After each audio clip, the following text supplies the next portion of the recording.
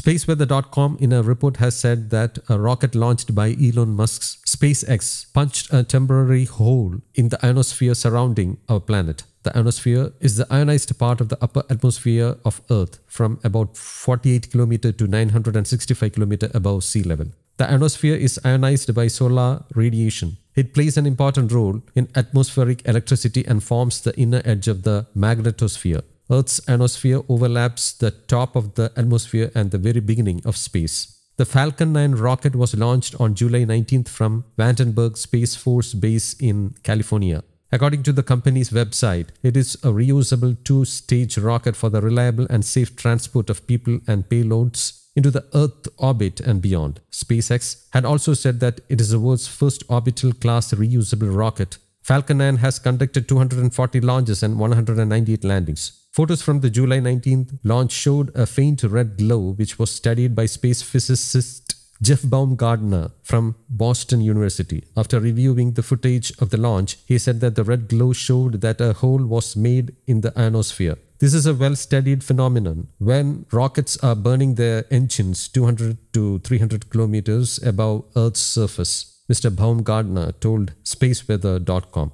I reviewed footage from the July 19th launch. It shows the second stage engine burning at 286 kilometers near the F region peak for that time of day. So it is quite possible that an ionospheric hole was made, he added.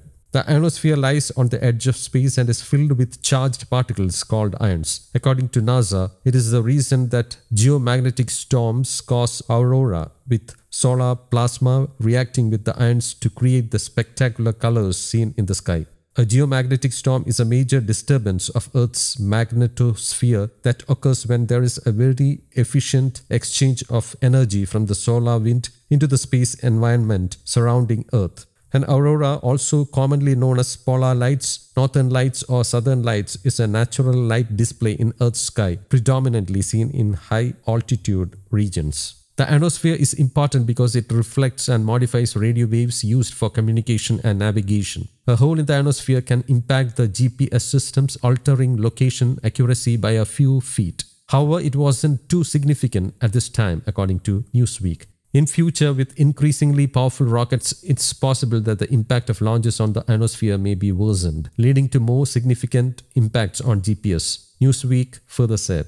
Humans are entering an era that rocket launches are becoming usual and frequent due to reduced cost by reusable rockets. Meanwhile, humans are developing more powerful rockets to send cargoes to other planets. So these two factors will gradually affect the middle and upper atmosphere more, and that is worthwhile to pay some attention to. The outlet quoted Charles C.H. Lin of the National Cheng Kung University in Taiwan as saying, News Desk, Kaumudy Global.